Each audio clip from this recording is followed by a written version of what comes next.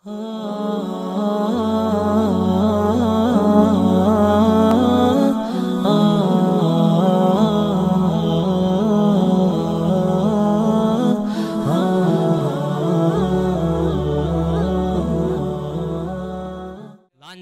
നബിയുനാ മുഹമ്മദ് മുസ്തഫ സല്ലല്ലാഹു അലൈഹി വസല്ലം ഏത് സമയവും ആ വീടുകളിൽ പട്ടിണികളാണ്.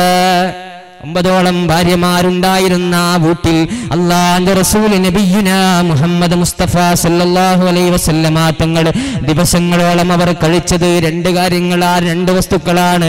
ഒന്ന് കാരക്കയും മറ്റൊന്ന് വെള്ളവുമാണ്. മഹദിയായ ആയിഷ ബീവി പറയുന്നുണ്ട് ആ ചരിത്രങ്ങളൊക്കെ നമ്മൾ പഠിക്കേണ്ടതുണ്ട്. അല്ലാഹുവിന്റെ റസൂലിന്റെ പ്രിയപ്പെട്ട മകളാണല്ലോ ഫാത്തിമ ബീവി റളിയല്ലാഹു അൻഹാ. ഒരിക്കൽ ഫാത്തിമ ബീവിയോട് അലിയാർ തങ്ങൾ പറയുന്നുണ്ട്, പ്രിയപ്പെട്ട ഫാത്തിമ,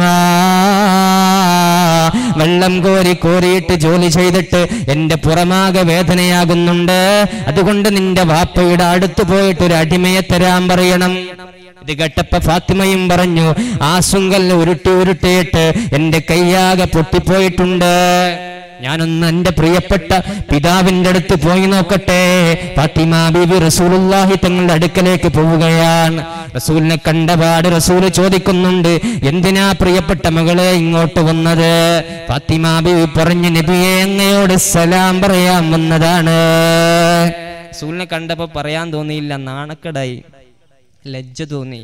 അപ്പൊ ഫാത്തിമ പറഞ്ഞു, റസൂലെ, ഞാൻ വന്നത് സലാം പറയാനാണ്. തിരിച്ചുപോയി. അലി തങ്ങൾ ചോദിച്ചു, എന്ത് പറഞ്ഞു റസൂലുള്ളാഹി തങ്ങൾ?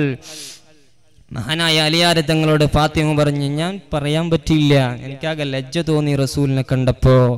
മഹാനായ അലിയാർ തങ്ങൾ പറഞ്ഞു, എന്നാൽ നമുക്ക് 2 പേർക്കും പോയാലോ?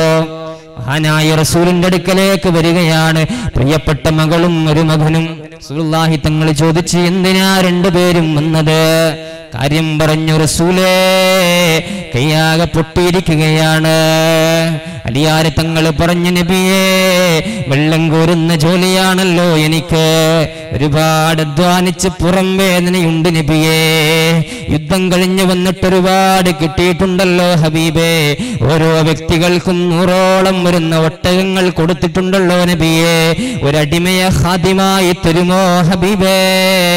അല്ലാഹുവിന്റെ റസൂൽ നബിയുനാ മുഹമ്മദ് മുസ്തഫ സല്ലല്ലാഹു അലൈഹി വസല്ലമ തങ്ങൾ അവരെ തിരിച്ചേക്കുമ്പോ പറയുന്നുണ്ട്, പ്രിയപ്പെട്ട ഫാത്തിമ, എന്റെ പ്രിയപ്പെട്ട അലിയാരെ, നിങ്ങൾക്കൊരടിമയെ തരാൻ കഴിയാത്ത ദരിദ്രനായിട്ടല്ല ഞാൻ, പക്ഷേ നിങ്ങളെക്കാളും ദരിദ്രന്റെ സമുദായത്തിലുണ്ട്. സ്വന്തം മകനാ വന്ന് ചോദിക്കുന്നത്, മകളാണ് വന്ന് ചോദിക്കുന്നത്. മറ്റൊന്നും ഒരു മകളാണ്. കെട്ടിച്ചയക്കിയ വീട്ടിൽ മകൾ എന്തെങ്കിലും പ്രശ്നം പറഞ്ഞ് വീട്ടിലേക്ക് വരുമ്പോ തിരിച്ചങ്ങോട്ട് ദേഷ്യത്തോടെ പോയി ചൂടാവുന്ന പിതാക്കന്മാരുള്ള നാട്ടിലാണ്, പിതാക്കന്മാര് ജീവിക്കുന്ന കാലഘട്ടത്തിലാണ് നമ്മൾ റസൂലിന്റെ കഥ പറയുന്നത്. സ്വന്തം മകൾ കൈ പൊട്ടിക്കാണിച്ചിട്ട് ഒരുപാട് അടിമകളെ കിട്ടിയിട്ടില്ലേ റസൂലേ, ഒന്ന് തരുമോ പിതാവേ എന്ന് ചോദിച്ചു വന്നപ്പോ അവരെ തിരിച്ചയച്ചിട്ട് റസൂല് പറഞ്ഞതെന്താ? നിങ്ങളെക്കാളും ദരിദ്ര ഈ നാട്ടിലുണ്ട്, അവരുണ്ടായിരിക്കെ നിങ്ങൾക്ക് എങ്ങനെയാണ് തരുന്നത്? 2 പേരും വേദനയോടെ വീട്ടിലേക്ക് തിരിച്ചു പോകുന്നുണ്ട്. അല്ലാഹുവിന്റെ റസൂല് രാത്രി സമയമാകുമ്പോ അലിയുടെയും ഫാത്തിമയുടെയും വീട്ടിലേക്ക് കടന്നുപോയി. അവർ 2 പേരും ഉറങ്ങാൻ നേരമായിട്ടുണ്ട്. റസൂലുള്ളാഹി തങ്ങൾ തന്റെ കാല് അവർ 2 പേരിലേക്കും ചേർത്ത് വെച്ചിട്ട് ഫാത്തിമ, അലിയെ എന്ന് വിളിച്ചിട്ട് പറയുന്നുണ്ട്, എന്തിനാണ് ഈ ദുനിയാവിലെ സുഖാഡംബരങ്ങള്? അതിനേക്കാൾ നന്മ നിറയുന്നൊരു കാര്യം നിങ്ങൾക്ക് പറഞ്ഞു തരട്ടെയോ എന്ന് അല്ലാഹുവിന്റെ റസൂൽ നബിയുനാ മുഹമ്മദ് മുസ്തഫ സല്ലല്ലാഹു അലൈഹി വസല്ലം. എന്നിട്ട് റസൂലുള്ളാഹി തങ്ങൾ പറഞ്ഞു കൊടുക്കുന്നുണ്ട്, നിങ്ങൾ നിങ്ങളുടെ കിടപ്പറയിലേക്ക് ചെന്നാൽ 33 വട്ടം സുബ്ഹാനല്ലാഹ് പറയാൻ കഴിയുമോ?